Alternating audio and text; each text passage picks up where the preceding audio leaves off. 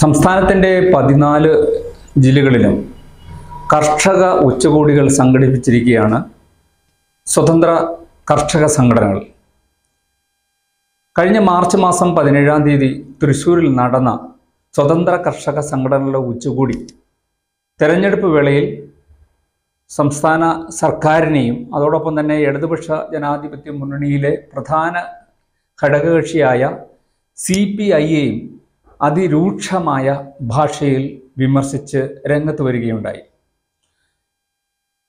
സംസ്ഥാനത്തെ 265ഓളം കർഷക സംഘടനാ നേതാക്കൾ, സ്വതന്ത്ര കർഷക സംഘടനാ നേതാക്കൾ എന്ന് പറയുമ്പോൾ നമുക്കറിയാം രാഷ്ട്രീയ പാർട്ടികളുടെ കർഷക സംഘടനകളുണ്ട്. ആ കർഷക സംഘടനകളല്ല സ്വതന്ത്ര കർഷക സംഘടന, അതായത് ഒരു രാഷ്ട്രീയ പാർട്ടിയുടെയും പിൻബലമില്ലാത്ത, ഒരു രാഷ്ട്രീയ പാർട്ടിയും പോഷക സംഘടനയിൽ പെടാത്ത കർഷക സംഘടനകളാണ് തൃശ്ശൂരിൽ വ്യാപാര ഭവനിൽ ഒരുമിച്ച് കൂടി കർഷക ഉച്ചകോടി സംഘടിപ്പിച്ചത്. അത് പ്രധാനമായും അവർ ലക്ഷ്യം വെക്കുന്നത് കർഷക വിരുദ്ധ നിലപാട് സ്വീകരിക്കുന്ന പാർട്ടികളെ വളഞ്ഞിട്ട് ആക്രമിക്കുക എന്ന ഒരു പ്രക്രിയയാണ്. അല്ലെങ്കിൽ ഒരു രാഷ്ട്രീയ മുന്നേറ്റം നടത്തുവാനാണ്, തിരുത്തലുകൾ ഉണ്ടാക്കുവാൻ വേണ്ടിയാണ്, രാഷ്ട്രീയ പാർട്ടികളുടെ നിലപാടുകളെ തുറന്നുകാട്ടുക എന്ന ലക്ഷ്യം വെച്ചാണ് കർഷക ഉച്ചകോടി സംഘടിപ്പിച്ചത്. ഈ കർഷക ഉച്ചകോടിയിൽ ആദ്യഘട്ടം CPI പാർട്ടി തുടരുന്ന കർഷക വിരുദ്ധ, കാർഷിക വിരുദ്ധ നിലപാടുകളെ തുറന്നു കാട്ടുക എന്നതാണ്. മലയോരത്തിനെതിരായിട്ടുള്ള CPI പാർട്ടിയുടെ അമിത പരിസ്ഥിതിവാദത്തെ തുറന്നു കാട്ടുക എന്ന ലക്ഷ്യത്തോടെയാണ് കർഷക ഉച്ചകോടി സമാപിച്ചത്. ഈ കർഷക ഉച്ചകോടിക്ക് ശേഷം സംസ്ഥാനത്തെ 14 ജില്ലകളിലും കർഷക ഉച്ചകോടികൾ സംഘടിപ്പിക്കുകയാണ് സ്വതന്ത്ര കർഷക സംഘടനകൾ. ഇതിൽ പ്രധാനമായും എടുത്തിരിക്കുന്ന തീരുമാനം, കർഷക ഉച്ചകോടിയുമായി ബന്ധപ്പെട്ടെടുത്തിരിക്കുന്ന പ്രധാന തീരുമാനം, ഒന്ന്, പാർലമെന്റ് തെരഞ്ഞെടുപ്പിൽ CPI സ്ഥാനാർത്ഥികളെ തോൽപ്പിക്കുക അതാണ്. അതിന് പ്രധാനമായും വിവിധ കാരണങ്ങൾ അവർ ചൂണ്ടിക്കാണിക്കുന്നു. കേരളത്തിൽ CPI നേതാക്കളായ P പ്രസാദ്, ബിനോയ് വിശ്വം തുടങ്ങിയവർ തുടർന്നു വരുന്ന തീവ്ര പരിസ്ഥിതിവാദം ആണ് കർഷക സംഘടനകളെ CPIക്ക് നേരെ തിരിച്ചുവിട്ടിട്ടുള്ള പ്രധാന കാരണം. ഭരണത്തിൽ എത്തുന്ന CPI, അത് ഇടതുപക്ഷ ജനാധിപത്യ മുന്നണിക്കൊപ്പമാകട്ടെ UDFനൊപ്പമാകട്ടെ, CPI എപ്പോൾ ഭരണത്തിലേറിയാലും കർഷക വിരുദ്ധ നിലപാടുകൾ എടുത്തിട്ടുണ്ട് എന്ന കാര്യമാണ് കർഷക സംഘടനകൾ ചൂണ്ടിക്കാണിക്കപ്പെടുന്നത്. അതിൽ ഒന്നാമതായി അവർ ചൂണ്ടിക്കാണിക്കുന്നത്, സ്വതന്ത്ര കർഷക സംഘടനകൾ ചൂണ്ടിക്കാണിക്കുന്ന പ്രധാന വിഷയം എന്നത് 1970 അവിടെ മുതലാണ് CPI കർഷകർക്ക് എതിരായി തിരിയുന്നത് എന്നതാണ് കർഷക സംഘടനകൾ ചൂണ്ടിക്കാണിക്കുന്നത്. 1970 C അച്യുതമേനോൻ മുഖ്യമന്ത്രി ആയിരിക്കെ കേരളത്തെ കുടുക്കിയ മുല്ലപ്പെരിയാർ കരാർ പുതുക്കൽ ഉണ്ടാകുന്നു. ഈ മുല്ലപ്പെരിയാർ കരാർ പുതുക്കിയതോടുകൂടിയാണ് ഇന്ന് കേരളം അനുഭവിക്കുന്ന മുല്ലപ്പെരിയാർ പ്രശ്നത്തിന് തുടക്കമിടുന്നത്. യഥാർത്ഥത്തിൽ അന്ന് നാട്ടുരാജാക്കന്മാർ ഉണ്ടാക്കിയ കരാർ സ്വാതന്ത്ര്യ അനന്തരം പാലിക്കേണ്ട യാതൊരു ചുമതലയും ജനാധിപത്യത്തിലൂടെ അധികാരത്തിലെത്തിയ സർക്കാരിന് ഇല്ല എന്നിരിക്കെ ഈ കരാറ് പുതുക്കി നൽകുന്നു. C അച്യുതമേനോൻ മുഖ്യമന്ത്രി ആയിരിക്കുമ്പോൾ, CPIയുടെ മുഖ്യമന്ത്രി ആയിരിക്കുമ്പോഴാണ്. അതോടൊപ്പം തന്നെ 2023 ഭൂപതിവ് നിയമ ഭേദഗതി ഉൾപ്പെടെയുള്ള വിഷയങ്ങളിൽ CPI സ്വീകരിക്കുന്ന നിലപാട് കേരളത്തിലെ ജനങ്ങളെ വഞ്ചിക്കുന്നതും ജനവിരുദ്ധവും എന്നാണ് കർഷക സംഘടനകൾ പറയുന്നത്. ഈ മുല്ലപ്പെരിയാർ കരാർ ഉണ്ടാക്കുന്നതുമായി ബന്ധപ്പെട്ട രാഷ്ട്രീയ ചരിത്രം കൂടി അവർ തുറന്നു കാണിക്കുന്നുണ്ട്. C അച്യുതമേനോൻ സപ്തകക്ഷി മുന്നണി വിട്ട് കോൺഗ്രസിനൊപ്പം ചേർന്ന് 1969 മുഖ്യമന്ത്രി ആയത് ദേശീയ തലത്തിലുള്ള ഗൂഢാലോചനയുടെ ഭാഗമായിട്ടാണെന്നാണ് കർഷക സംഘടനകൾ ചൂണ്ടിക്കാണിക്കുന്നത്. സപ്ത മുന്നണിക്കൊപ്പം നിലകൊണ്ടിരുന്ന അച്യുതമേനോനും CPIയും ദേശീയ തലത്തിൽ പിളപ്പിലായിരുന്ന കോൺഗ്രസ് പാർട്ടിയിലെ ഇന്ദിരാഗാന്ധി വിഭാഗവുമായി സന്ധി ഉണ്ടാക്കുകയും സന്ധി സംഭാഷണം നടത്തുകയും മുഖ്യമന്ത്രിയാകുവാൻ CPI പാർട്ടിയെ ദേശീയ തലത്തിൽ ഗൂഢാലോചന നടത്തുകയും ചെയ്തു എന്നാണ് ഈ കർഷക സംഘടനകൾ ഇപ്പോൾ ആരോപിക്കുന്നത്. ഈ ഗൂഢാലോചനയുടെ ഫലമായാണ് കാലഹരണപ്പെട്ട മുല്ലപ്പെരിയാർ കരാർ തമിഴ്നാടിന് അനുകൂലമായി പുതുക്കപ്പെടുന്നത്. ബ്രിട്ടീഷ് ഭരണത്തിന് കീഴിൽ നാട്ടുരാജാവ് ഉണ്ടാക്കിയ കരാർ ജനാധിപത്യ ഗവൺമെന്റുകൾക്ക് പാലിക്കാൻ യാതൊരു ഉത്തരവാദിത്വവും ഇല്ല എന്നിരിക്കെയാണ് അധികാരത്തിലുണ്ടായിരുന്ന അന്നത്തെ EM ശങ്കരൻ നമ്പൂതിരിപ്പാടിന്റെ നേതൃത്വത്തിലുള്ള സപ്തകക്ഷി മന്ത്രിസഭയെ വലിച്ചു താഴെയിട്ട് C അച്യുതമേനോൻ മുഖ്യമന്ത്രിയാകുന്നത്. CPI പാർട്ടിയും C അച്യുതമേനോനും ഭരണത്തിലേറാൻ ദേശീയ തലത്തിലുണ്ടാക്കിയ രഹസ്യധാരണം പ്രകാരം കേരളത്തിലെ മുഴുവൻ ജനങ്ങളെയും തീരാ ദുരിതത്തിലാക്കിയ ഭയാശങ്കയിലാക്കിയ മുല്ലപ്പെരിയാർ കരാർ പുതുക്കി നൽകുകയുണ്ടായി. കരാർ മുൻകാല പ്രാബല്യത്തോടുകൂടി പുതുക്കി നൽകുന്നതിനൊപ്പം വൈദ്യുതി ഉൽപ്പാദിപ്പിക്കുന്നതിന് തമിഴ്നാടിന് അനുവദിച്ചുകൊണ്ടും C അച്യുതമേനോൻ കരാറിൽ ഒപ്പുവെച്ചു. C അച്യുതമേനോൻ കരാർ പുതുക്കി നൽകിയില്ലായിരുന്നുവെങ്കിൽ കേരളം ഇന്ന് നേരിടുന്ന മുല്ലപ്പെരിയാർ വിഷയം, ഇപ്പോൾ സുപ്രീം കോടതിയിൽ നടക്കുന്ന കേസുകളൊന്നും ഉണ്ടാകുമായിരുന്നില്ല. ഇപ്പോൾ കേരളത്തിന് വലിയ കീറാമുട്ടിയായിരിക്കുന്ന, വലിയ നിയമപ്രശ്നമായി മാറിയിരിക്കുന്ന മുല്ലപ്പെരിയാർ കരാർ C അച്യുതമേനോന്റെ കാലത്താണ്. അച്യുതമേനോൻ കേരളം ഭരിക്കുമ്പോഴാണ് കരാർ പുതുക്കി നൽകുന്നത്. കേരളത്തിൽ C അച്യുതമേനോൻ മുഖ്യമന്ത്രി ആയതിനു പുറമെ CPIക്ക് യാതൊരു ജനപിന്തുണയും ഇല്ലായിരുന്ന തമിഴ്നാട്ടിൽ CPIക്ക് ഒരു MBA ലഭിക്കുന്നു എന്നതാണ് ഇതിൻ്റെ വലിയൊരു നേട്ടമായി കാണുന്നത്. അതായത് ദേശീയ തലത്തിൽ തന്നെ CPIയും കോൺഗ്രസും ചേർന്നുണ്ടാക്കിയ വലിയ ഇന്ദിരാ കോൺഗ്രസ് വിഭാഗവുമായി ഉണ്ടാക്കിയ വലിയ ഒരു രാഷ്ട്രീയ അന്തർധാരയുടെ ഫലമായിട്ടാണ് തമിഴ്നാട്ടിലെ കോൺഗ്രസിനെ ഇന്ദിരാഗാന്ധിക്കൊപ്പം ചേർക്കുന്നതിനും കേരളത്തിൽ CPM ഉൾപ്പെടുന്ന സപ്തകക്ഷി മുന്നണിയെ മറിച്ചിട്ടുകൊണ്ട് കേരളത്തിലെയും തമിഴ്നാട്ടിലെയും ആളുകളെ ഇന്ദിരാഗാന്ധിക്കൊപ്പം ചേർക്കുന്നതിന് വേണ്ടി അന്നുണ്ടാക്കിയ ഒരു രാഷ്ട്രീയ അന്തർധാരയുടെ ഭാഗമായിട്ടാണ് കേരളത്തിൽ സപ്തകക്ഷി മുന്നണി മന്ത്രിസഭ താഴെ പോവുകയും അച്യുതമേനോന്റെ നേതൃത്വത്തിൽ മന്ത്രിസഭ രൂപീകരിക്കുകയും മുല്ലപ്പെരിയാർ കരാർ പുതുക്കലും ഉണ്ടായത്. ഇത് ഇന്ന് കേരളം അഭിമുഖീകരിക്കുന്ന ഏറ്റവും വലിയ ഗുരുതരമായ വിഷയത്തിലേക്കാണ് കർഷക സംഘടനകൾ കൂട്ടിക്കൊണ്ടുപോകുന്നത്. അതിന്റെ തെളിവുകൾ സഹിതം അവർ നിരത്തുന്നുണ്ട്. മറ്റൊരു പ്രശ്നമായി കർഷക സംഘടനകൾ ഉന്നയിക്കുന്നത് മലയോര മേഖലയിലെ മറ്റൊരു പ്രശ്നമായി മാറിയിരിക്കുന്ന CHR ഭൂമി വിഷയമാണ് വിവാദമാകുന്നത്. 1987 നയനാർ മന്ത്രിസഭയുടെ കാലത്താണ് അന്ന് റവന്യൂ വകുപ്പ് കൈകാര്യം ചെയ്തിരുന്ന CPI മന്ത്രി PS ശ്രീനിവാസന്റെ ഒത്താശയോടെ, അതായത്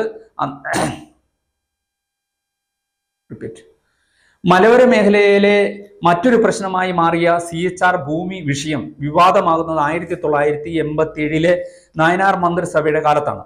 അന്ന് റവന്യൂ വകുപ്പ് കൈകാര്യം ചെയ്തിരുന്ന CPI മന്ത്രി PS ശ്രീനിവാസന്റെ ഒത്താശയോടെയാണ് അന്ന് വനം വകുപ്പ് കൈകാര്യം ചെയ്തിരുന്ന MP വീരേന്ദ്രകുമാറും NN ജോസഫും, രണ്ട് മന്ത്രിമാരാണ് അന്ന് വനം വകുപ്പ് രണ്ട് കാലഘട്ടങ്ങളിലായി കൈകാര്യം ചെയ്തിരുന്നത്. അപ്പോൾ ആണ് ഈ preservation of trees act, the Kerala preservation of trees act 1986 section 5 ഉപയോഗിച്ച് CHR എന്നത് പ്രത്യേക പാരിസ്ഥിതിക പ്രാധാന്യമുള്ള പ്രദേശമായി വിജ്ഞാപനം ചെയ്യുന്നു. അതുവരെ കൃഷിഭൂമി മാത്രമായിരുന്നു, അങ്ങനെ മാത്രം പരിഗണിച്ചിരുന്ന സാധാരണ കൃഷിഭൂമി പോലെ തന്നെ അത് നെല്ല് വിളയുന്ന സ്ഥലം, അത് അല്ലെങ്കിൽ ഏലം വിളയുന്ന സ്ഥലം, അല്ലെങ്കിൽ കുരുമുളക് വിളയുന്ന സ്ഥലം എന്നതിന് അപ്പുറം ഏലം വിളയുന്ന സ്ഥലത്തെ ഏലം പ്രിസർവേഷൻ ഓഫ് ട്രീസ് ആക്ടിന്റെ കീഴിൽ കൊണ്ടുവരികയും അത് കൃഷിഭൂമി മാത്രമായി പരിഗണിച്ച്, അന്നുവരെ കൃഷിഭൂമി മാത്രമായി പരിഗണിച്ചിരുന്ന ആ പ്രദേശം വനം വകുപ്പിന്റെ ആധിപത്യത്തിലേക്ക്, വനം വകുപ്പിനു കൂടി ചുമതല, വനം വകുപ്പിനു കൂടി നിയന്ത്രണം ഏർപ്പെടുത്തിക്കൊണ്ട് ആ ഭൂമിയിലേക്ക്, കർഷകന്റെ ഭൂമിയിലേക്ക് വനം വകുപ്പിന് കടന്നു ചെല്ലാനുള്ള അവസരമൊരുക്കുന്നതും CPI മന്ത്രിമാര് ആണ് എന്നാണ് കർഷക സംഘടനകൾ ആരോപിക്കുന്നത്. ഇതോടെ ഉടുമ്പൻചോലയിലെ 15,721 ഏക്കർ വരുന്ന പ്രദേശത്ത് മാത്രമുണ്ടായിരുന്ന CHRന് 2,15,721 ഏക്കർ വരുന്ന ദേവികുളം, ഉടുമ്പൻചോല പ്രദേശങ്ങളിൽ വരുന്ന 28 വില്ലേജ് പ്രദേശങ്ങളായി പരിഗണിക്കുകയും അങ്ങനെ വേണമെന്ന് വനം വകുപ്പ് ആർഗ്യുമെന്റ് ചെയ്യുകയും ചെയ്യുന്നത് ഈ കാലഘട്ടത്തിന് ശേഷമാണ്. അതുവരെ ഉടുമ്പൻചോല താലൂക്കിലെ 15,721 ഏക്കർ, അതാണ് യഥാർത്ഥത്തിൽ തിരുവിതാംകൂർ രാജാവ് ഏലകൃഷിക്കായി പതിച്ചു നൽകുന്നത്.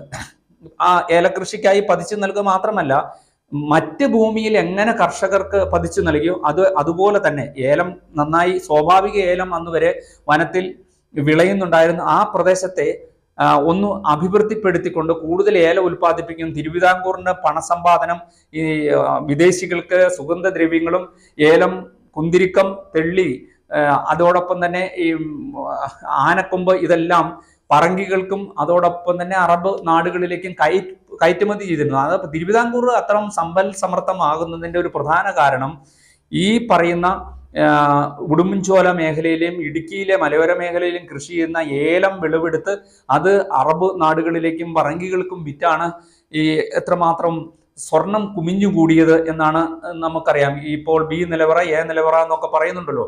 അങ്ങനെ തിരുവിതാംകൂറിന്റെ കലവറയെ അല്ലെങ്കിൽ ഭണ്ഡാരത്തെ നിറച്ചത് ഇവിടുത്തെ ഉടുമ്പൻചോലയിലെ ഏലം കൃഷിയിൽ നിന്നുള്ള പ്രധാന വരുമാനങ്ങൾ ഒന്നായിരുന്നു.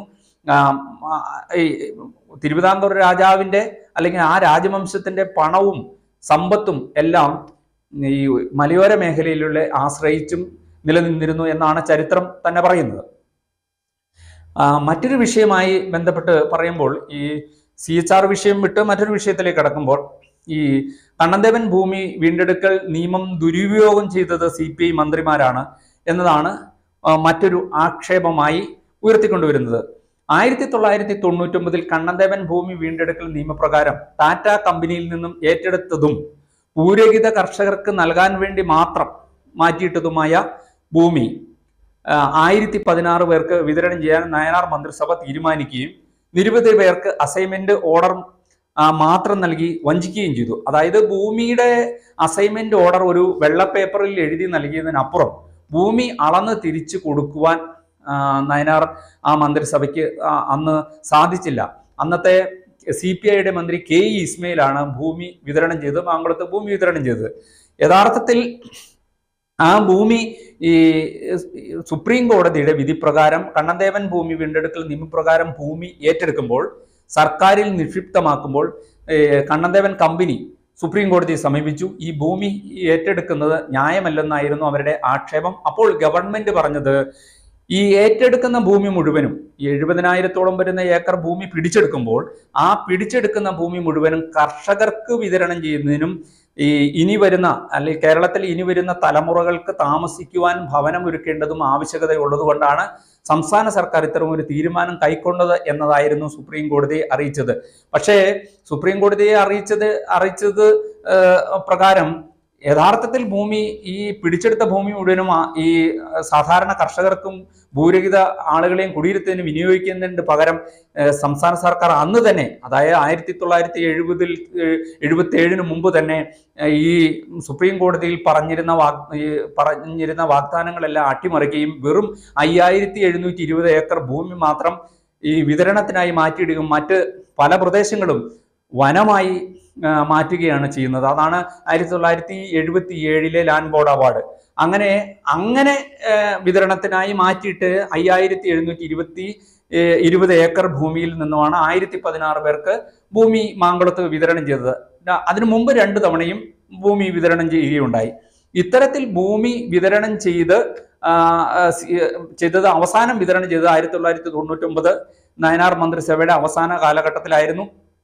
അത് അന്നത്തെ മന്ത്രി KE ഇസ്മായിലിന്റെ നേതൃത്വത്തിലായിരുന്നു ഭൂമി വിതരണം നടന്നത്. പിന്നീട് 2007 VS മന്ത്രിസഭയിൽ വനം വകുപ്പ് കൈകാര്യം ചെയ്യുന്ന ബിനോയ് വിശ്വം, റവന്യൂ വകുപ്പ് മന്ത്രി വകുപ്പ് അന്ന് കൈകാര്യം ചെയ്യുന്ന KP രാജേന്ദ്രൻ ചേർന്ന് ഭൂപരിഷ്കരണ നടപടികളെ, അതായത് ഇന്ന് ഇടതുപക്ഷ ജനാധിപത്യ മുന്നണി ഗവൺമെന്റ് കർഷക സ്നേഹം പ്രകടിപ്പിക്കാൻ അവരുടെ നേതാക്കന്മാരെല്ലാം പ്രസംഗിക്കുമ്പോൾ പറയുന്നത് ഭൂപരിഷ്കരണം എന്ന നടപടി കൊണ്ടുവന്ന കർഷകന് ഭൂമിക്കുമേൽ അവകാശം സ്ഥാപിച്ചു കൊടുത്ത ഗവൺമെന്റ് അത് ഇടതുപക്ഷ ജനാധിപത്യ മുന്നണി ഗവൺമെന്റാണ് എന്നാണ് പറയുന്നത്.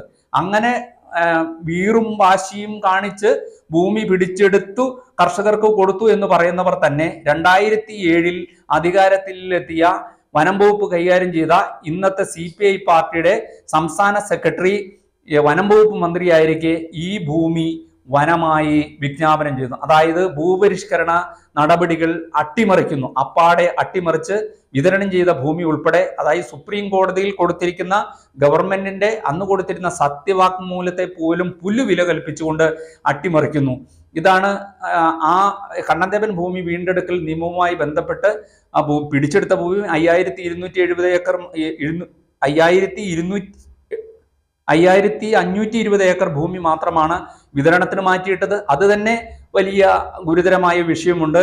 സുപ്രീം കോടതിയെ ധരിപ്പിച്ചതിന് അപ്പുറം ഘടകവിരുദ്ധമായിട്ടാണ് ലാൻഡ് ബോർഡ് അവാർഡിൽ ഭൂമിയുടെ ഉപയോഗം സംബന്ധിച്ച് പിന്നീട് പ്രതിപാദിക്കപ്പെടുന്നത്. ബാക്കി അവശേഷിക്കുന്ന ഭൂമി മുഴുവനും വനമാക്കി വിജ്ഞാപനം ചെയ്യുന്നു. അതിലൊന്നാണ് ഇപ്പോൾ വനമായി വിജ്ഞാപനം ചെയ്ത ഒന്നാണ് ഇരവികുളം നാഷണൽ പാർക്കും അവിടുത്തെ വന്യജീവി വരയാട് വന്യജീവി സങ്കേതവും എല്ലാം അങ്ങനെ വനമായി വിജ്ഞാപനം ചെയ്തതാണ്. തനത് സ്വഭാവത്തിൽ നിലനിർത്തേണ്ട ഭൂമിയുണ്ട്, ആ ഭൂമിയും ഇപ്പോൾ വനം വകുപ്പിന്റെ കയ്യിലാണ്.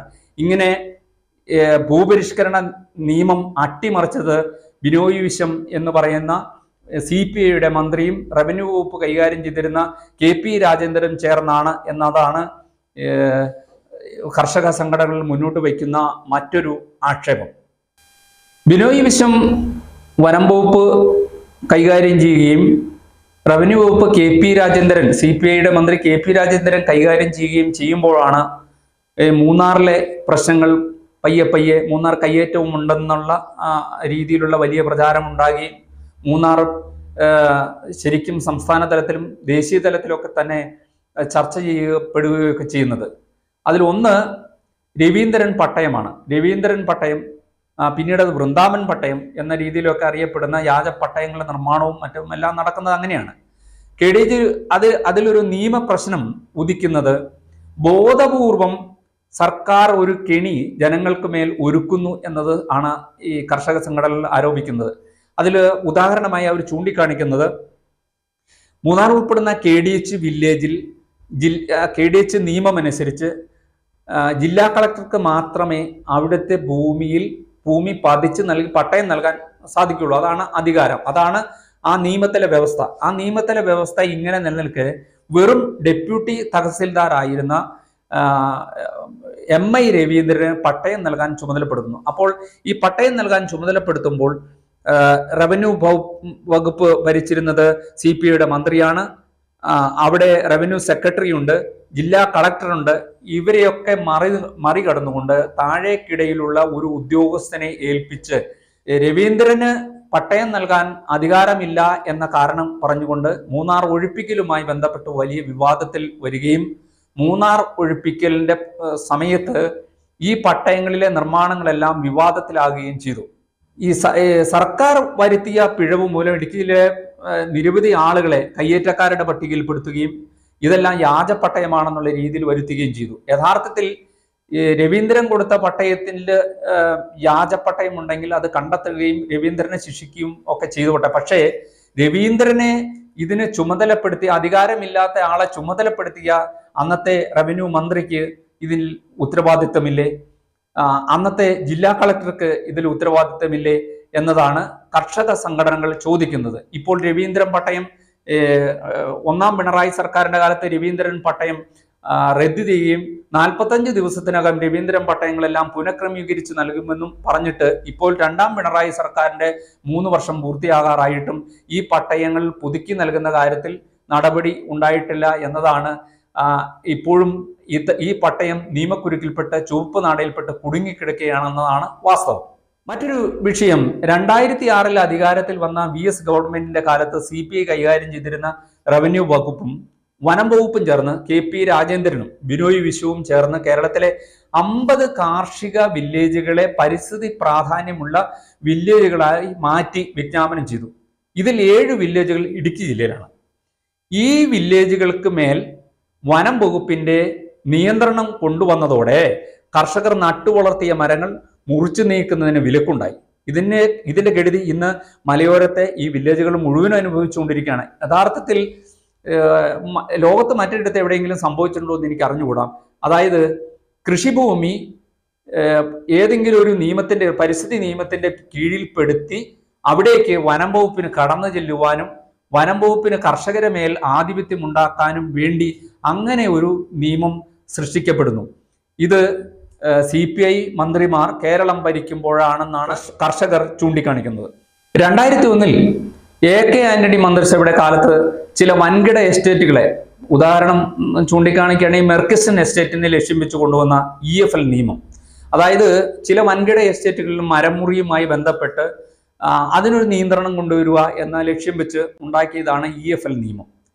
2006 ബിനോയ് വിശ്വം മന്ത്രിയായിരിക്കുമ്പോൾ സാധാരണ കർഷകരുടെ ഭൂമി പിടിച്ചെടുക്കാൻ ഈ നിയമം ഉപയോഗിക്കുകയുണ്ടായി. ഇതിനായി 6ഓളം വിജ്ഞാപനങ്ങളാണ് ബിനോയ് വിശ്വത്തിന്റെ കാലത്ത് ബിനോയ് വിശ്വം വനം വകുപ്പ് മന്ത്രിയായിരിക്കെ ഉണ്ടാക്കിയിരിക്കുന്നത്. ഇതുവഴി മലബാർ പ്രദേശങ്ങൾ ഉൾപ്പെടെ 50,000-ത്തിലധികം ഏക്കർ കർഷകരുടെ ചെറുകിട നാമമാത്ര കർഷകരുടെ ഭൂമി പിടിച്ചെടുത്ത് വനമാക്കിയിട്ടുണ്ടെന്നാണ് കർഷക സംഘടനകൾ ആരോപിക്കുന്നത്. ഇത് 2005 KM മാണി റവന്യൂ മന്ത്രിയായിരിക്കെ കൊണ്ടുവന്ന വൃക്ഷം വളർത്തൽ പ്രോത്സാഹന നിയമം, Kerala promotion of trees growth in non forest area act 2005. കർഷകർക്ക് ഏതൊരു മരവും, ഈ നിയമത്തിൽ പറയുന്നത് കർഷകർക്ക് ഏതൊരു മരവും കൃഷി ചെയ്യാനും യഥേഷ്ടം മുറിച്ചു നീക്കി വിൽക്കുന്നതിനും ഉപകാരപ്പെട്ടിരുന്ന നിയമത്തിൽ 2007 വനം വകുപ്പ് മന്ത്രിയായിരുന്ന ബിനോയ് വിശ്വം ജനവിരുദ്ധ ചട്ടം ഉണ്ടാക്കുകയും നിയമം തന്നെ ഭേദഗതി ചെയ്യുകയുമുണ്ടായി.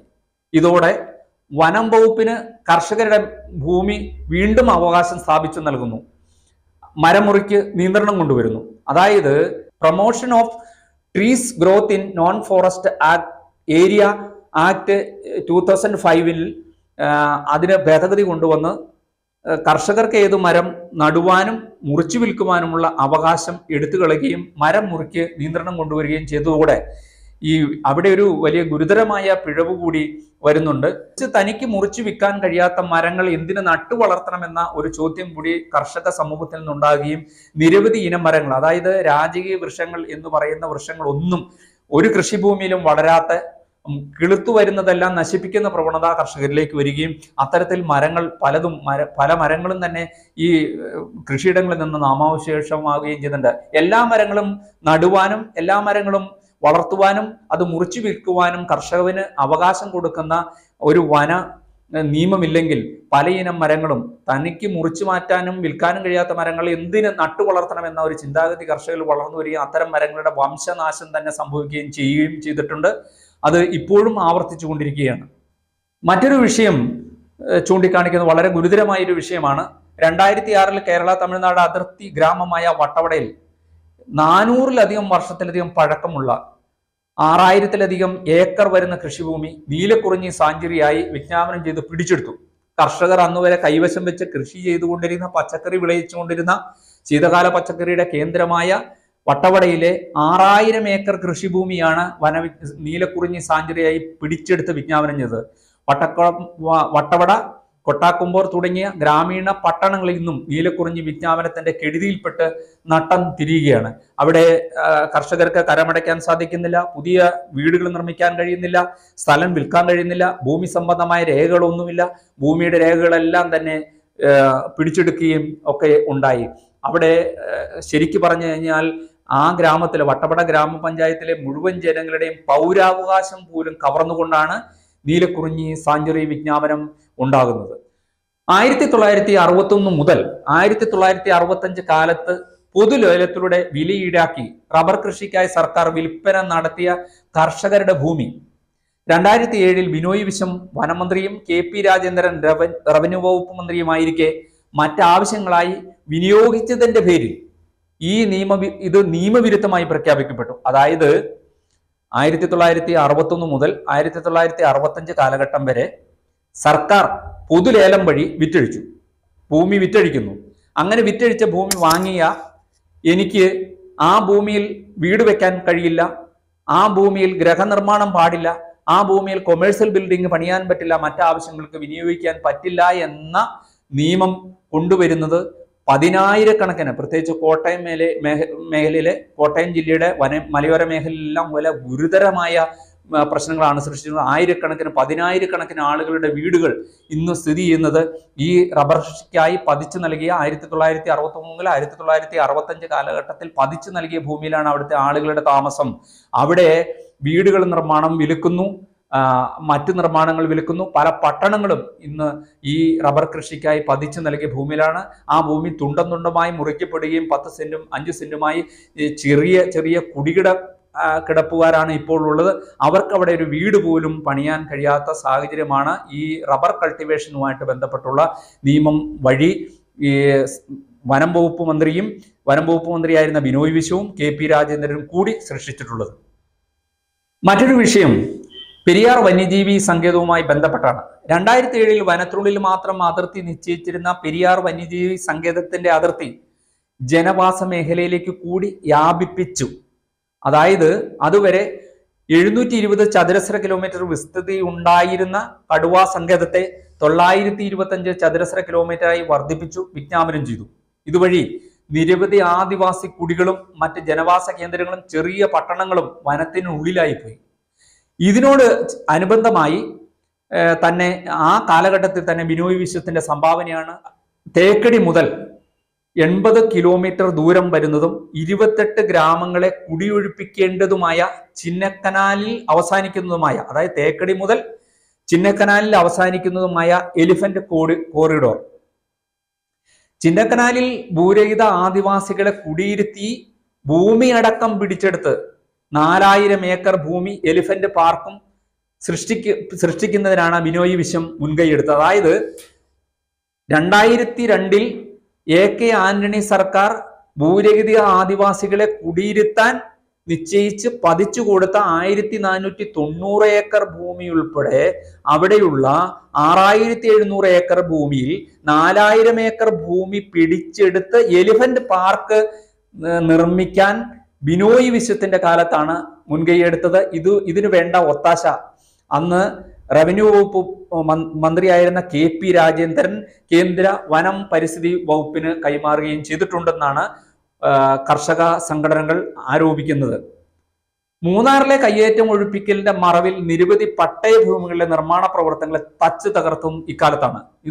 ഇത് സംബന്ധിച്ച് കോടതി വിധികളുടെ പശ്ചാത്തലത്തിൽ ഭാരിച്ച നഷ്ടപരിഹാരം സംസ്ഥാനം നൽകേണ്ട ഗതികേടിലാണ്. മൂന്നാർ ഒഴിപ്പിക്കൽ നടപടികളുമായി ബന്ധപ്പെട്ട് നടന്ന രാഷ്ട്രീയ പണം കൊള്ള സംബന്ധിച്ചുള്ള അന്വേഷണം ഉണ്ടായാൽ ഇതുമായി ബന്ധപ്പെട്ട ഞെട്ടിപ്പിക്കുന്ന വിവരങ്ങൾ പുറത്തു വരുമെന്നാണ് അവിടുത്തെ കർഷകരും ഈ കയ്യേറ്റമൊഴിപ്പിക്കൽ ഇരയായവരുടെയും തമ്മിലുള്ള നിജസ്ഥിതി പരിശോധിക്കുമ്പോൾ വളരെ ഗുരുതരമായ ഞെട്ടിപ്പിക്കുന്ന വിവരങ്ങൾ, CPI മന്ത്രിമാർ നടത്തിയ ഞെട്ടിപ്പിക്കുന്ന പണം കൊള്ളയുടെ വിവരം കൂടി പുറത്തു വരുമെന്നാണ് കർഷക സംഘടനകളിൽ തുറന്നു കാട്ടുന്നത്. മൂന്നാറിലെ കയ്യേറ്റ ഒഴിപ്പിക്കലിന്റെ മറവിൽ സ്ഥാപിതമായ മൂന്നാർ ട്രൈബ്യൂണലിന്റെ പ്രവർത്തനം സംബന്ധിച്ചാണ് മറ്റൊരു ആക്ഷേപം.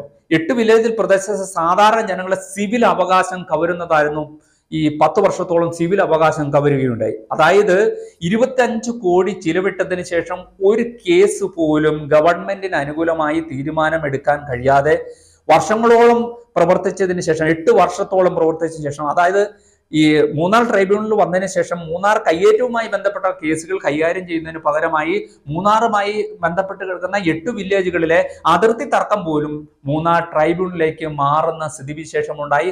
ഇതുമായി ബന്ധപ്പെട്ട് മനുഷ്യന്റെ ഈ 8 വില്ലേജുകളിലെ മനുഷ്യരുടെ സിവിൽ അവകാശം പോലും നിഷേധിക്കേണ്ട സ്ഥിതിയുണ്ടായി. 2021 ഈ മൂന്നാർ ട്രൈബ്യൂണൽ പിന്നീട് കോടികളുടെ നഷ്ടമുണ്ടാക്കി, 25 കോടികളുടെ നഷ്ടമുണ്ടാക്കിയതിനു ശേഷം പിരിച്ചുവിടുകയുണ്ടായി. മറ്റൊരു വിഷയം ഇതുമായി ബന്ധപ്പെട്ട് പറയാനുള്ള, കോടികൾ ചിലവഴിച്ചുള്ള മൂന്നാർ കയ്യേറ്റം ഒഴിപ്പിക്കൽ രാജ്യാന്തര ശ്രദ്ധ നേടിയെങ്കിലും നാമമാത്ര കയ്യേറ്റങ്ങൾക്കെതിരെ മാത്രമാണ് നടപടി സ്വീകരിക്കാൻ സർക്കാരിന് സാധിച്ചിട്ടുള്ളത്. മൂന്നാറിൽ കയ്യേറ്റം ഒഴിപ്പിക്കലിന്റെ മറവിൽ അതുവരെ യാതൊരു നിയമപ്രശ്നവുമില്ലായിരുന്ന ലാൻഡ് അസൈൻമെന്റ് പട്ടയങ്ങളിലെ ക്രമവിരുദ്ധത ചൂണ്ടിക്കാട്ടി വൻകിട നിർമ്മാണങ്ങൾ ഇടിച്ചു പൊളിച്ചത് പിന്നീട് സർക്കാർ ഭൂമിയിൽ സർക്കാരിന് വലിയ നഷ്ടപരിഹാരം തന്നെ നൽകേണ്ടി വന്നിട്ടുണ്ട്. അതുവരെ ഇല്ലാതിരുന്ന, അതായത് 1960 ലാൻഡ് അസൈൻമെന്റ് നിയമപ്രകാരം 1964 നിയമപ്രകാരം പതിച്ചു നൽകിയ ഭൂമിയിൽ ഗാർഹികേതര നിർമ്മാണങ്ങൾക്ക് വിലക്കുണ്ടാകാനുണ്ടായ കാരണം മൂന്നാർ ഓപ്പറേഷനാണ്.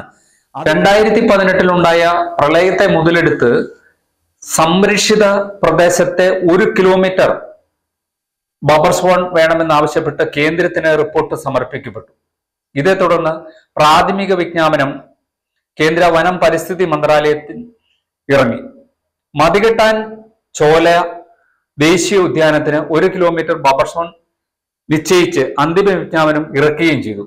വട്ടവടയിൽ ബ്ലോക്ക് നമ്പർ 59 കേവലം 60 ഏക്കർ വനം ഉണ്ടായിരുന്ന സ്ഥലത്ത് ജനവാസ മേഖലകളെ കൂടി ഉൾപ്പെടുത്തിക്കൊണ്ട് 2200 ഏക്കർ പ്രദേശം വനമായി പ്രഖ്യാപിച്ചതും CPI മന്ത്രി K രാജുവാണ്.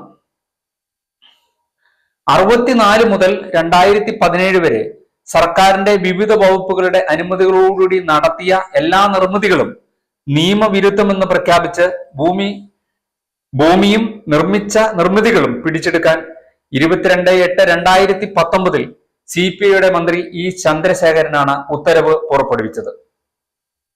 2020 BTR രജിസ്റ്ററിൽ തോട്ടം എന്ന് രേഖപ്പെടുത്തിയത് മൂലം സംസ്ഥാനത്തെ ലക്ഷക്കണക്കിന് പട്ടയ ഉടമകളുടെ ഭൂമി നിർമ്മിതികൾ നിയമവിരുദ്ധമായി പ്രഖ്യാപിച്ച് ഭൂമി പിടിച്ചെടുക്കാൻ ഉത്തരവിട്ടത് CPI മന്ത്രി ഇ ചന്ദ്രശേഖരനാണ്.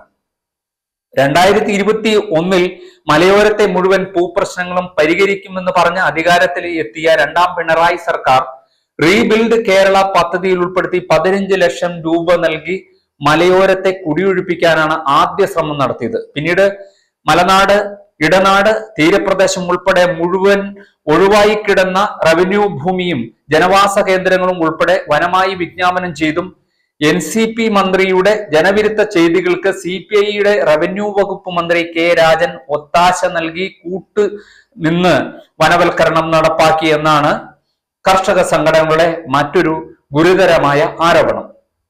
2006 മുതൽ 2024 കാലയളവിൽ CPIയുടെ ഗവൺമെന്റ് പ്ലീഡറെ ഉപയോഗിച്ച് മലയോര മേഖലയെ വേട്ടയാടാനും കുടിയിറക്കാനും ഉദ്ദേശിച്ചുള്ള ആസൂത്രിത പദ്ധതികൾക്ക് രൂപം കൊടുക്കുകയും കോടതികളിൽ നിന്ന് അടക്കം 43 ജനവിരുദ്ധ ഉത്തരവുകൾ ഇറക്കിയത് ഇടതുപക്ഷ സർക്കാരിന്റെ CPI മന്ത്രിമാരാണ്. മൂന്നാർ അതോറിറ്റി വിജ്ഞാപനം 13 ഗ്രാമപഞ്ചായത്തുകളിൽ ദുരന്ത നിവാരണ നിയമം അടിച്ചേൽപ്പിച്ചതും ഇടുക്കി ജില്ലയിലെ ചിന്നക്കനാൽ, മാങ്കുളം, വട്ടവട 3 വില്ലേജുകളിലെ ഉദ്യോഗസ്ഥ വേട്ടയ്ക്ക് നിരന്തരം ഇരയാക്കുന്നതും 2006 മുതൽ 2024 കാലയളവിൽ CPIയുടെ ഗവൺമെന്റ് പ്ലീഡറെ ഉപയോഗിച്ച് മലയോര മേഖലയെ കുടിയിറക്കാൻ ഉദ്ദേശിച്ചുള്ള ആസൂത്രിത പദ്ധതികൾക്ക് രൂപം കൊടുക്കുകയും കോടതികളിൽ നിന്നടക്കം 43 ജനവിരുദ്ധ ഉത്തരവുകൾ ഇറക്കിയതും ഈ ഇടതുപക്ഷ ഗവൺമെന്റിന്റെ കാലത്താണ്. ഭരണത്തിലേറുമ്പോൾ CPI മന്ത്രിമാരാണ് ഇത്തരം ചെയ്തികൾക്കെല്ലാം കൂട്ടുനിന്നിട്ടുള്ളത്, ഉത്തരവ് ഇറക്കിയിട്ടുള്ളതും. മൂന്നാർ അതോറിറ്റി വിജ്ഞാപനം 13 ഗ്രാമപഞ്ചായത്തുകളിൽ ദുരന്ത നിവാരണ നിയമം അടിച്ചേൽപ്പിച്ചതും ഇടുക്കി ജില്ലയിലെ ചിന്നക്കനാൽ, മാങ്കുളം, വട്ടവട തുടങ്ങി 3 വില്ലേജുകളിലെ ഉദ്യോഗസ്ഥ വേട്ടയ്ക്ക് നിരന്തരം ഇരയാക്കുന്നതും 80-86 വർഷക്കാലമായി പൂപ്പാറയിലെ വഴിയോര കച്ചവടക്കാരെ കുടിയിറക്കി വഴിയാധാരമാക്കിയതും ഈ സർക്കാരിലെ CPI മന്ത്രിമാർ തന്നെയാണെന്നാണ് കർഷക സംഘടനകൾ മുന്നോട്ട് വയ്ക്കുന്ന ഗുരുതരമായ ആരോപണം. ഓരോ ജനവിരുദ്ധ ഉത്തരവുകൾ പുറപ്പെടുവിക്കുമ്പോഴും മന്ത്രിമാർക്കും CPI പാർട്ടിക്കുമെതിരെ കനത്ത ആരോപണങ്ങളും കടന്നാക്രമണവും ഉണ്ടായിട്ടും ഇവർക്ക് ഉലുക്കമില്ലാത്തതും വീണ്ടും ഇവർ അധികാര കസേരയിൽ എത്തുന്നതും എന്തുകൊണ്ടാണ്? ഇന്ന് ലോകത്തിൽ നടക്കുന്ന ഏറ്റവും വലിയ കച്ചവടം പരിസ്ഥിതി സംരക്ഷണത്തിന്റെ പേരിലുള്ള കാർബൺ ട്രേഡാണ്. ഈ കാർബൺ ട്രേഡുമായി ബന്ധപ്പെട്ട് അമിത പരിസ്ഥിതിവാദികളായ ജനപ്രതിനിധികൾക്കും പ്രത്യേകിച്ച് CPI പാർട്ടിക്കും CPIയുടെ ഇന്നത്തെ സംസ്ഥാന സെക്രട്ടറി ബിനോയ് വിശ്വത്തിനും പങ്ക് ഉണ്ട് എന്ന ഗുരുതര ആരോപണം ഉന്നയിക്കുന്നതിനോടൊപ്പം അവർ അതിൽ തെളിവിലേക്കായി ചൂണ്ടിക്കാണിക്കുന്നത് ഇപ്പോൾ പറഞ്ഞിട്ടുള്ള നിരവധിയായ ഗുരുതരമായ ജനവിരുദ്ധ ഉത്തരവുകളും കർഷക സംഘടനകൾ ചൂണ്ടിക്കാണിക്കുന്നു. എന്തായാലും കാർബൺ ട്രേഡിന്റെ പിന്നാമ്പുറ കഥകൾ അടുത്ത ലക്കത്തിൽ പ്രതീക്ഷിക്കാം. എന്തായാലും സ്വതന്ത്ര കർഷക സംഘടനയുടെ നിലപാട് ഈ പാർലമെന്റ് തെരഞ്ഞെടുപ്പിൽ ഗുരുതരമായി CPI സ്ഥാനാർത്ഥികൾക്ക് ഏശില്ല എങ്കിൽ പോലും നിയമസഭാ തെരഞ്ഞെടുപ്പിലും ത്രിതല പഞ്ചായത്ത് തെരഞ്ഞെടുപ്പുകളിലും ഗുരുതരമായ പ്രത്യാഘാതം ഉണ്ടാക്കുമെന്നതിനാൽ ഈ കമ്മ്യൂണിസ്റ്റ് പാർട്ടികളും എക്കാലത്തും തെറ്റുതിരുത്തൽ നടപടികൾക്ക് വിധേയമാകാറുണ്ട്, സ്വയം വിമർശനത്തിനും വിധേയമാകാറുണ്ട്. അതുകൊണ്ട് തന്നെ ആ പാർട്ടി തെറ്റുതിരുത്തുകയും ജനപക്ഷ നിലപാടുകൾ സ്വീകരിക്കും എന്ന് തന്നെയാണ് എല്ലാവരും പ്രതീക്ഷിക്കുന്നതും അത് തന്നെയാണ് വേണ്ടത് എന്നാണ് ഈ വീഡിയോയിലൂടെ എനിക്കും പറയാനുള്ളത്. എന്തായാലും കാർബൺ ട്രേഡിന്റെ പിന്നാമ്പുറ കഥകൾ അടുത്ത ലക്കത്തിൽ പ്രതീക്ഷിക്കാം.